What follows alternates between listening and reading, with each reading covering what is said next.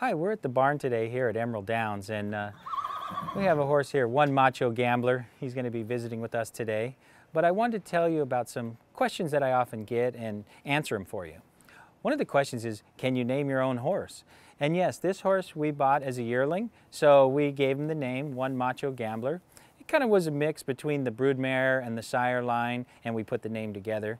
But if you buy your own horse that's unnamed, which could be a yearling or a 2-year-old, then you could name the horse yourself.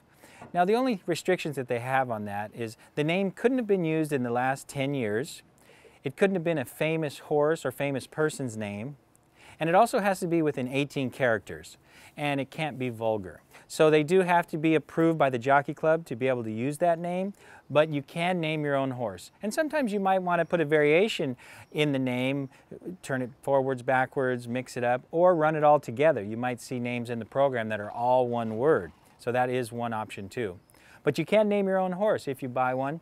And then one other small fact is, if a horse is named when you buy it, if it hasn't raced yet, you can put a name change in. For a small fee, there's a name change that you can put in that form and change the name to a new name. So as long as the horse hasn't raced. Once the horse is raced, then that horse carries that name throughout his career.